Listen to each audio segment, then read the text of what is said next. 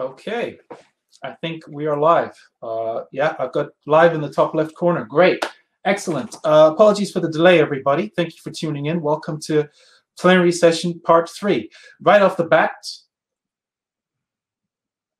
Oh, sorry, I've got an echo of myself. Right off the bat, apologies. We are currently waiting for one of our speakers to join us, and it's quite fitting that he's having difficulties with the technology connecting to the webcast, which I think speaks to the theme of the next session, which is getting back to business, but not as usual. Now, all over the world, people are keen to get back to business, get back to work. But 2020 being what it has been so far, that is a process right now that has a lot more questions than answers attached to it. And what we want to do with this session, and we've got two great perspectives. We will have two great perspectives. I'm joined by James Mworia, who's the CEO and Managing Director of Centum Investments. He will be joining us.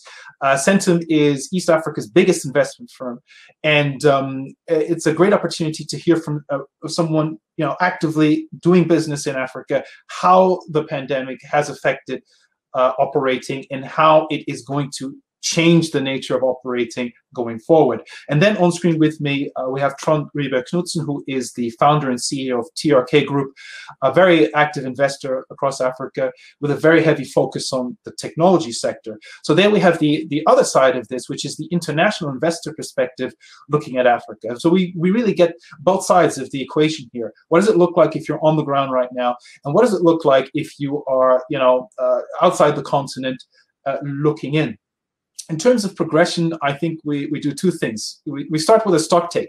And, Trond, I'll come to you in a minute. I want to get a sense from you, apart from the obvious disruption that we all know, we're all familiar with the disruption that's taken place this year. What are some of the key changes in operating that you've had to deal with this year that have just kind of impacted your ability to get things done? And in the pre-panel briefing, you mentioned that you actually sent out a survey to some of your investee companies across Africa to get some feedback from them. So I think that would be really great insight as well. And then once we've done that, we can move into some of the bigger questions, like what are the next steps? Where do we go? And what does that world look like? Anyway, to start with, Trond, over to you. How's the year been? How's business been? How much harder has it been to just get things done? Yeah, thank you, Lanre. I'm very happy to be here to discuss this with you and with the broader audience. Just to start off with, as you said, we are very active on the continent. We are involved in technology, but broadly across many different sectors, from agriculture, waste management, data information services, media, banking, healthcare, education, so across 13 countries in sub-Saharan Africa. So across this portfolio, kind of the biggest change, of course, has been that I have not been on the continent since February. That's a huge impediment to being able to really add value. And as an investor, and you know this, we really would like to be present and support the teams, and that's been hard. And we have another thing we have seen is that we are active also in Europe. So we are active in Europe and we're active in sub-Saharan Africa. It's been much tougher in sub-Saharan Africa than in Europe. And partly the tech infrastructure is typically not as available in Africa. And particularly with remote teams where people have to sit at home. Clearly, you're at a disadvantage in many countries in Africa versus, being in Sweden. So we see that kind of polarization in a way, in an unfairly way, increasing.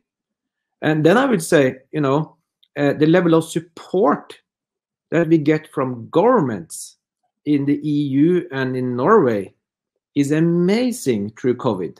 There are support all over the place. But in Africa, we don't get anything. So, this polarization is just increasing and making it harder in a very unfair way. And that makes many of us just sad and partly discouraged. Look, I think for me, you've raised some of the most fundamental issues here. The digital divide, I think, is key, and I want to get back to that. But the point, and it's a sort of it's almost anecdotal. You made the point. I haven't been on the continent since February.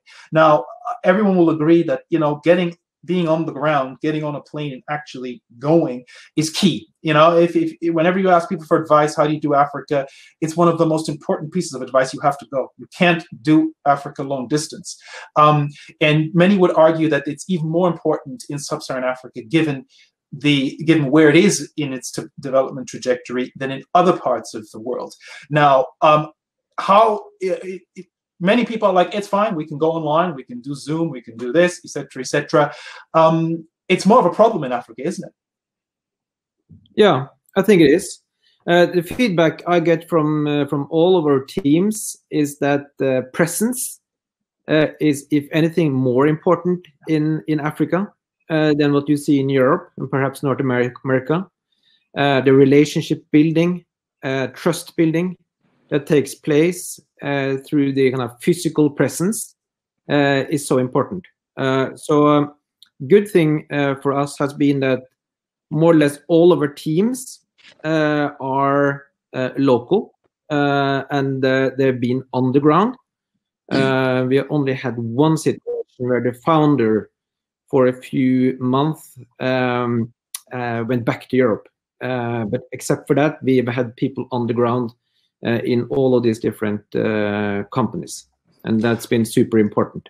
Here I can see James has. As you can see, James has joined us. James, great to have you. Thank you. Fantastic. My apologies for. No worries. No worries. We're all adapting, right? That's what 2020 is all about. That's what this session is all about. So we'll just say it was part of the plan.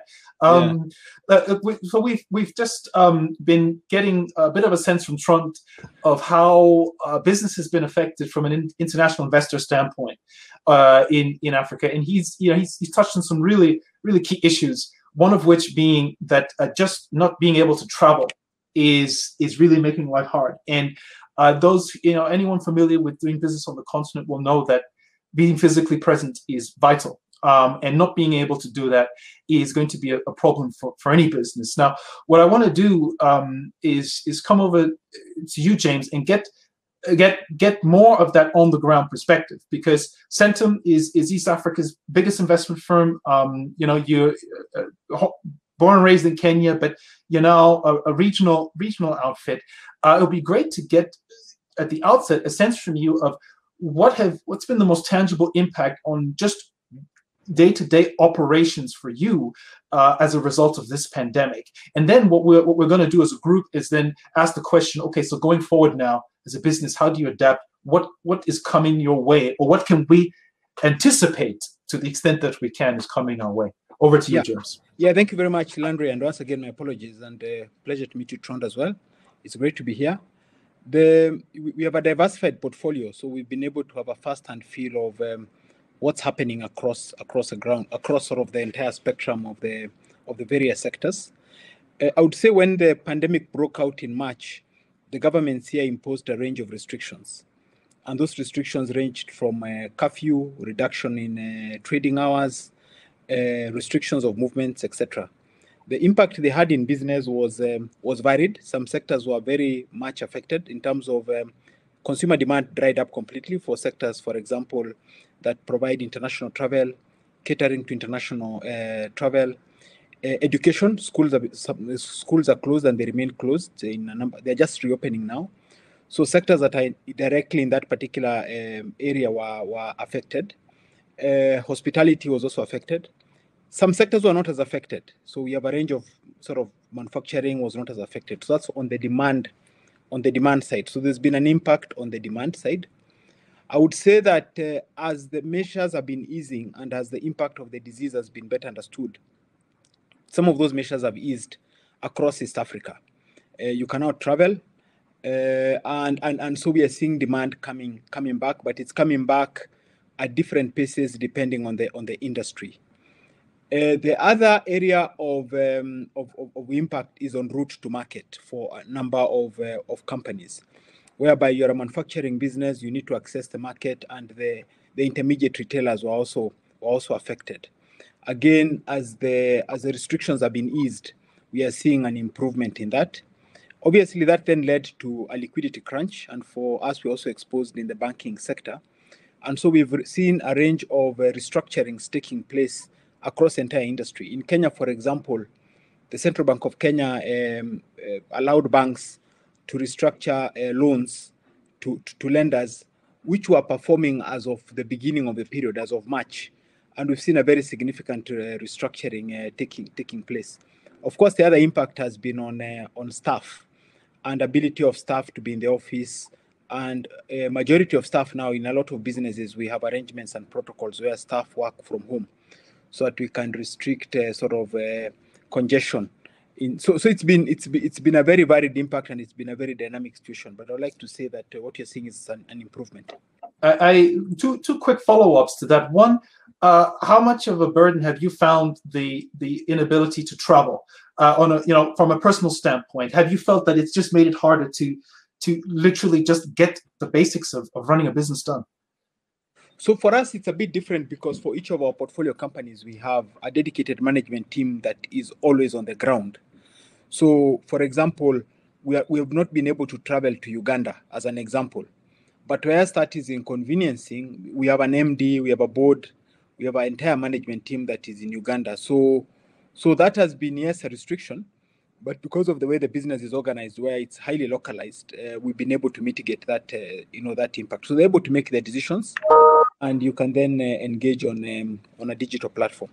How have you found government support for business? Has it been sufficient in Kenya? Government support can never really be sufficient to mitigate the impact of a pandemic such as this, no matter what they try. So there've been a range of measures which have been helpful. For example, VAT was reduced from 15% to 14%. Corporation tax and personal taxes were reduced from 30% to 25%. Banks have flexibility around their restructuring.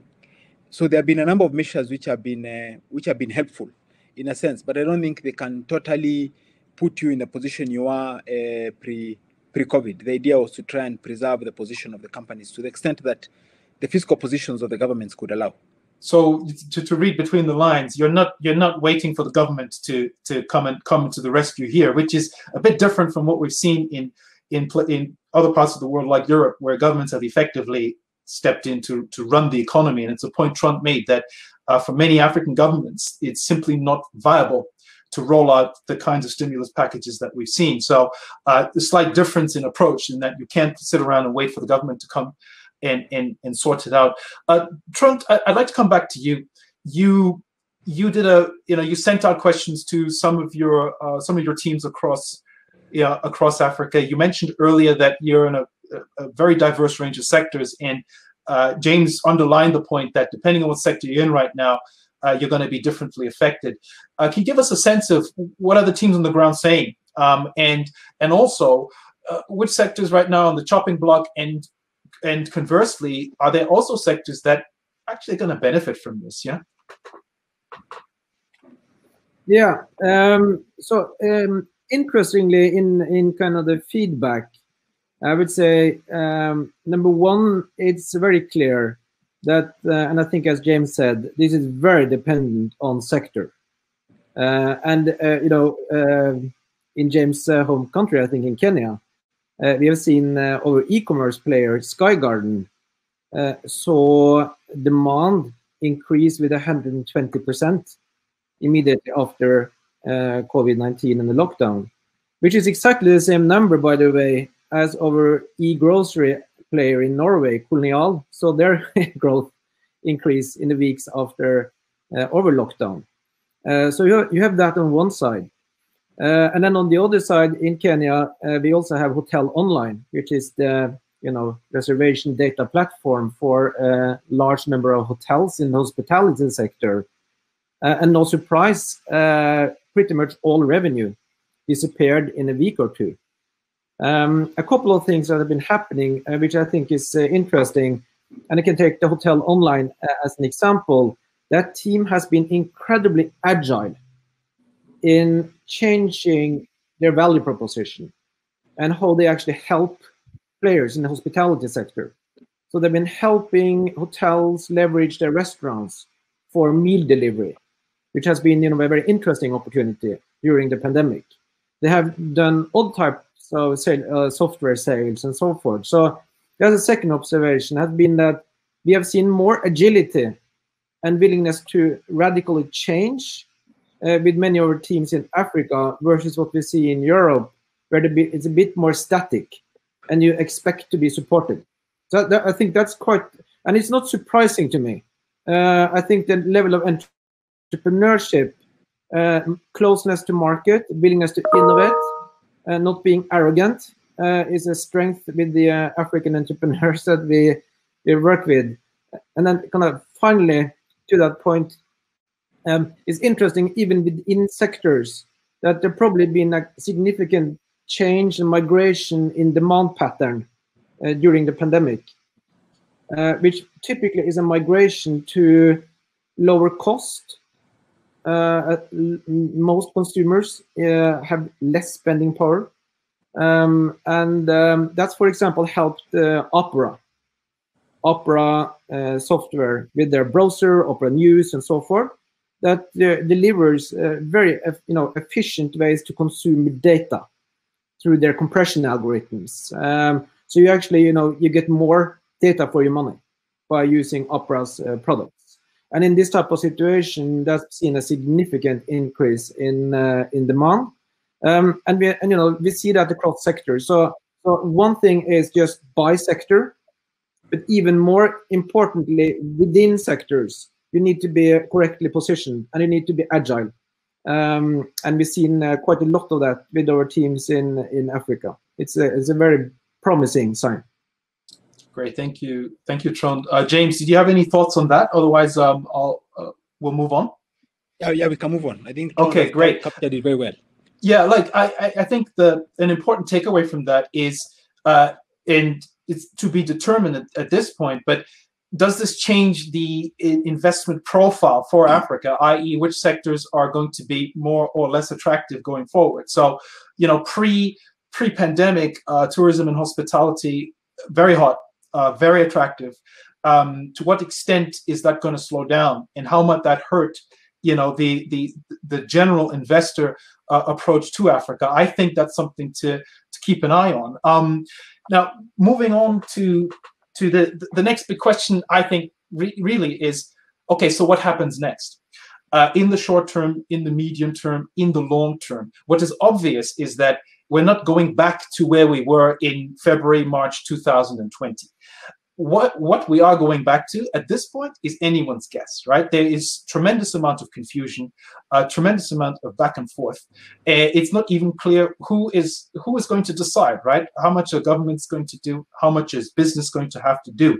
The problem, of course, if you are in business, is you can't afford to sit around and wait for a convenient answer to reveal itself. So in the interim, what would be great to hear from both of you is what do your plans look like? Like, to the extent that you can plan, what do you anticipate will be some of the medium to long-term adaptations that you're going to have to make from an operating standpoint? James, first from you, it'd be great to get some thoughts on that.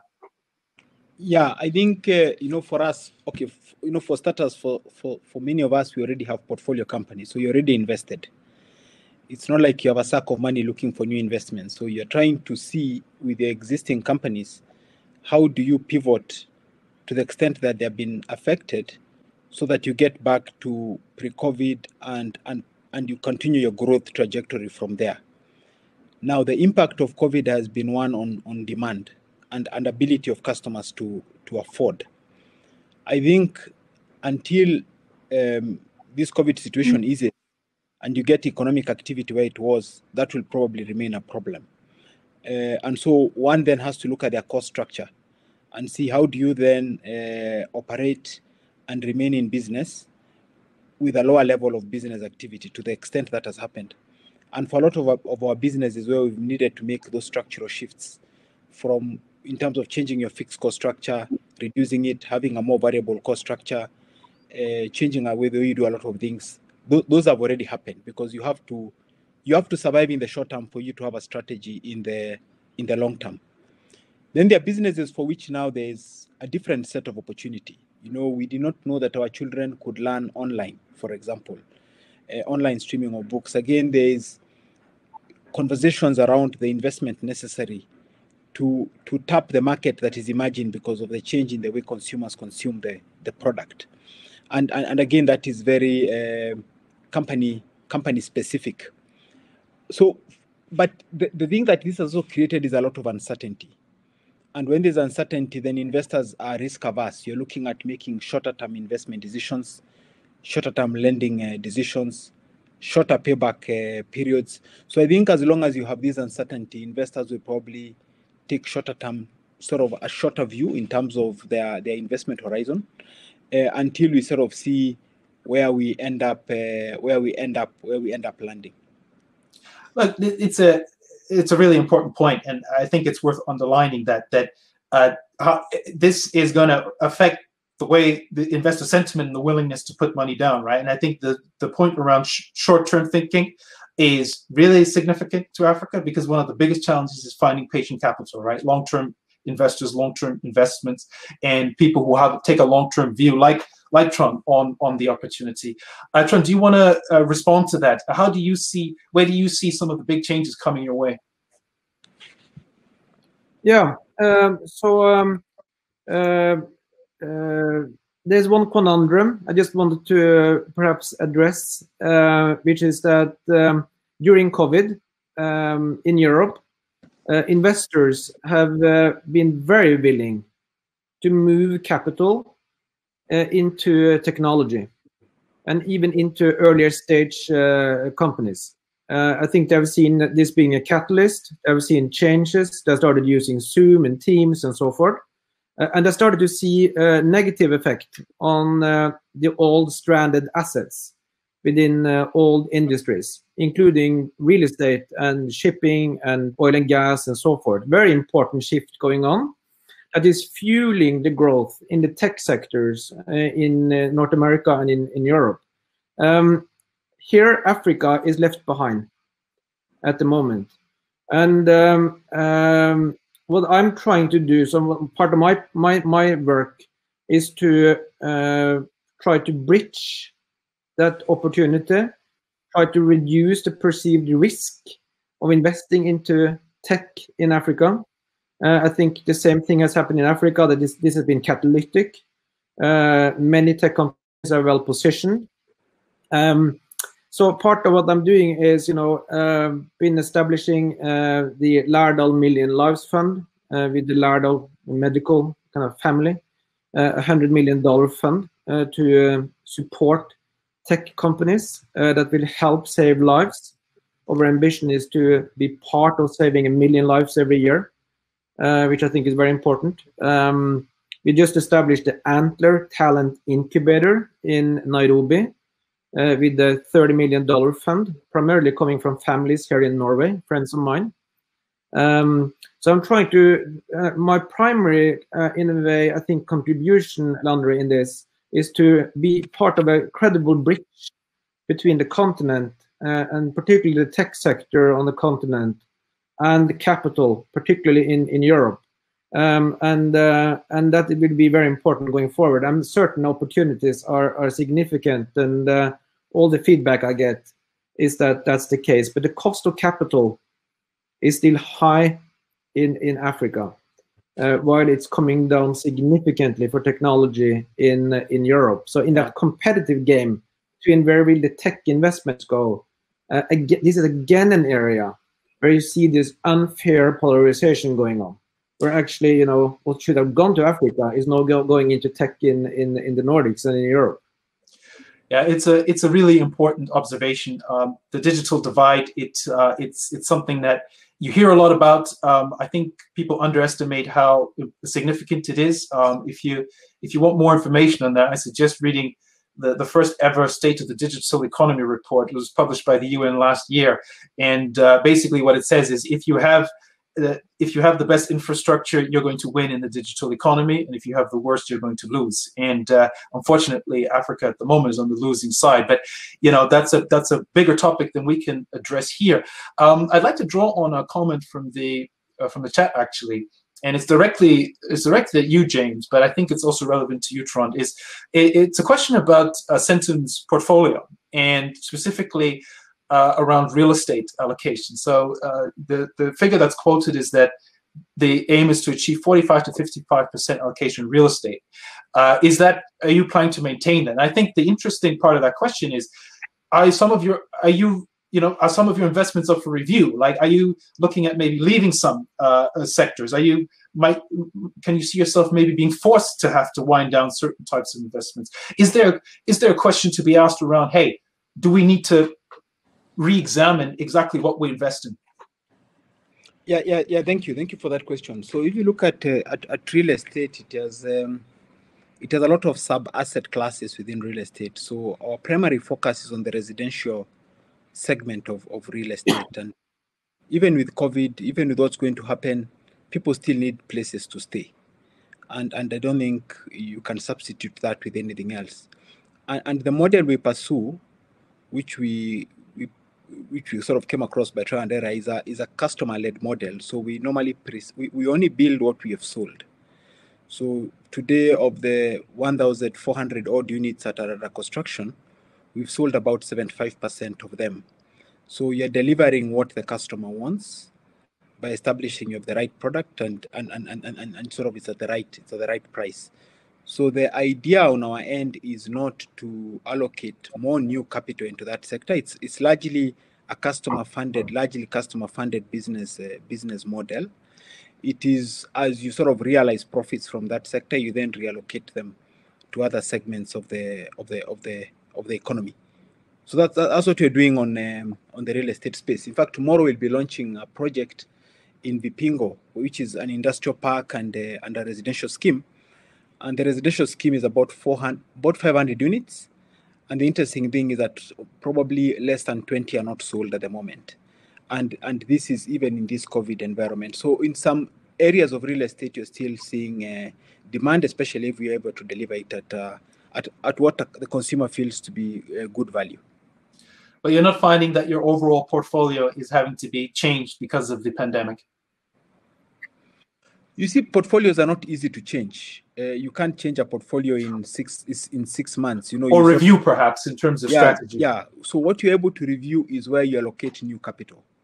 So where you've had existing exits is sort of where you want to allocate your focus. And I would like to agree with Trond that right now, our focus in terms of new deployment is largely on the private side, and also looking at technology opportunities, etc. That's sort of the area of focus, because what you have no choice but to focus on optimizing its value, so that even when you want to achieve an exit, you can get the best exit possible in the future. Excellent. Trond, did you have any thoughts on that point before we move on? No, I think as you can hear, we are quite optimistic on the tech sector across the continent. And as James was talking, I was reflecting on one advantage often is that you don't rely on full integration into the incumbent value chains with a lot of kind of vested interest and inefficiencies.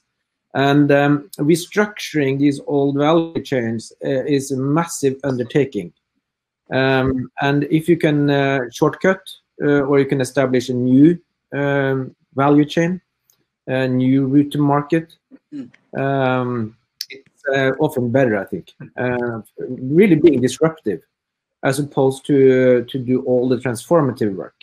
So I think we've seen some of that development. And if there's one other thing, I would say that I think we're starting to see a clearer difference between countries in the continent in terms of being attractive for investments, for entrepreneurs, for business building. And I think James reflected a bit on Kenya with a number of initiatives and so forth to support during the COVID.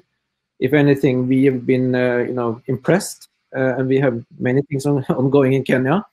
I would have to say that we have not been as impressed with my friends in Ethiopia, my country of birth, where my heart is, but on many dimensions, it has not been supportive for international business activity during COVID-19, made it very difficult to restructure and stay alive. So I would also, just to be a little bit provocative, say that this has also reflected a bit on the attractiveness of being active in different countries across the continent.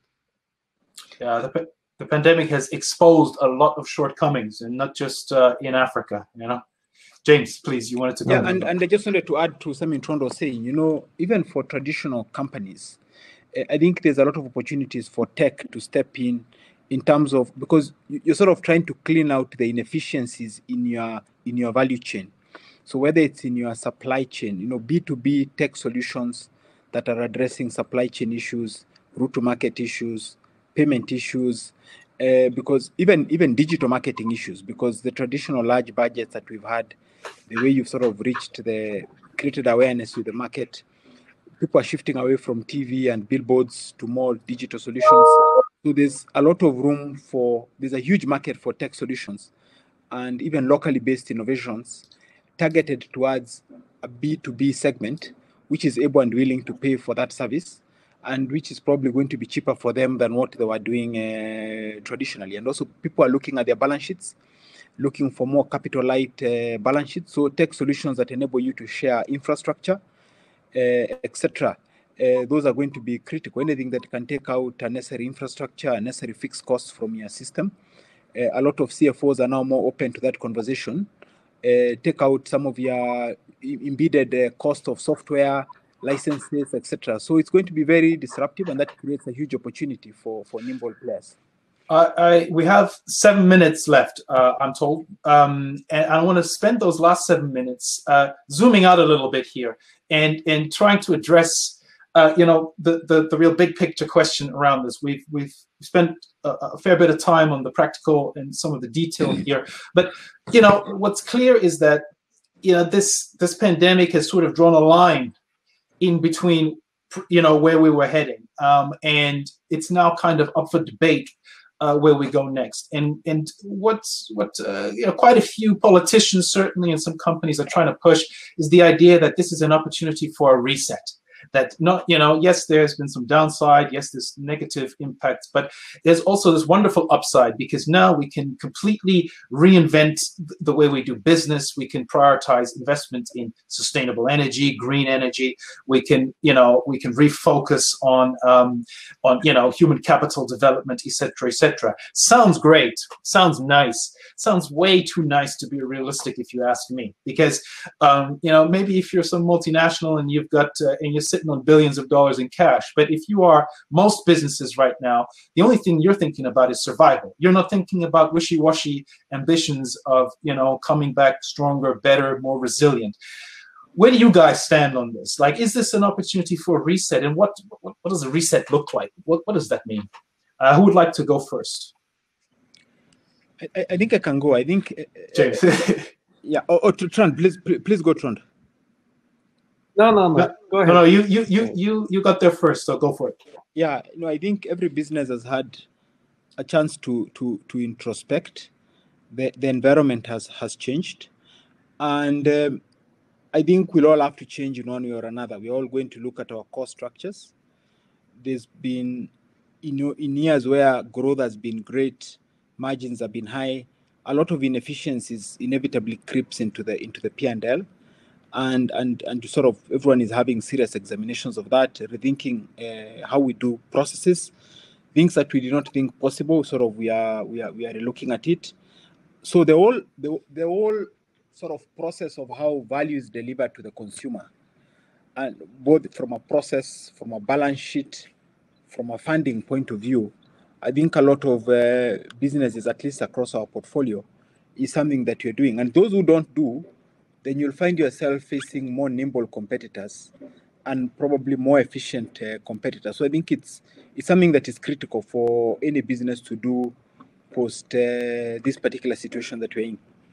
So would you say, in a way, the pandemic has been a necessary, if very unpleasant, market correction here, a little bit?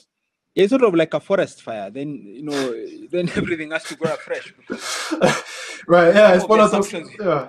Yeah. It's not nice, but it's one of those things that happens, right? It does happen. Yeah.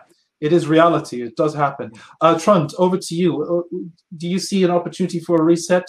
I think James's point is a good one, which is there is a reset whether you like it or not. What that looks like is what we need to figure out. Exactly. I think that's well put. And I think, as I said in the beginning, I've been impressed with the entrepreneurs in Africa in terms of their willingness to adjust and reset to this new situation. And I've seen them do that quicker and with more energy and more optimism than I often find here in Europe. So and across the 10 companies where we are involved, none of them are even dreaming about going back to normal. Every one of them are doing new things and new opportunities. And I just thought about this with Opera Software, for example. We always had a problem getting to partner up with the telcos to have integrated data plans and so forth. Very hard to get that moving on the continent. What I hear from Opera now is, in the new situation, it's much easier to get new partnerships. So everyone is rethinking their business models. So that's a new set of opportunities for everyone, I believe. Take another interesting example. We have a data platform for traceability of produce in the food industry, so called FarmForce. And now in the COVID-19, consumers in Europe are demanding traceability. I want to know this chocolate, the cacao farmers on the Ivory Coast, where does it come from? Is it quality, and so forth? So the willingness to pay on the producer side for traceability is much higher. Cargill and all of these guys are getting in, and that again creates monetary means to actually support the farmers. So certainly you get some of that positive aspects coming back to the continent too. And so to your question, I think they're all going to reset. And I think to a large degree for the better and for more opportunity. Great. James, opportunity for final comment before I wrap up, if you want it. Yeah, I think I can take it. I think, as Trump says, it's what it is. So I think we've all accepted the situation as it is. You sort of try and adjust and serve the customer, and also believe that the opportunities for growth. It's not just a defensive play. You're also looking at what opportunities are there in the market. The competitive landscape has also changed. A number of competitors are probably out of the field, and sort of it's all of us trying to position ourselves to be in a better position in the competitive landscape post all this. Sort of operating from Kenya and East Africa in particular, I continue to see a lot of wonderful opportunities here, and so I'd like to encourage all of you to consider doing business here, and also to consider engaging with local partners. So because then situations like this find you with a local partner who is then on the ground and who you can continue sort of engaging with. So yes, so I'm despite the challenges, I remain very positive, and we are seeing good recovery. Look, guys, thank you so much. We have to wrap up, but I think that's been very, very helpful, very useful. Great to get first-hand accounts of what's going on, and I found it slightly encouraging. It's not over. There is hope. I think all of us have felt the anxiety of this year. It's been, if you just follow the news, it's been pretty scary. But I think the two big takeaways here are there are still opportunities, and especially digital and tech right now is what you should be looking at, because that's where, for obvious reasons, the growth will be. I think the second big takeaway is that change is here and it's here to stay. Don't kid yourself that you're going to be able to get through this without having to make some major adjustments. Exactly what that looks like is something that I think people are going to continue to figure out as we go along, because right now everyone is sort of stretching their heads most of all, it seems, the politicians who are supposed to be looking out for all of us. But that is a conversation for another day. Guys, thank you so much. Thank you very much to everyone in the chat. Thank you to NABA for putting on such a great discussion, and enjoy the next coffee break. Thank you. Cheers. Thank you.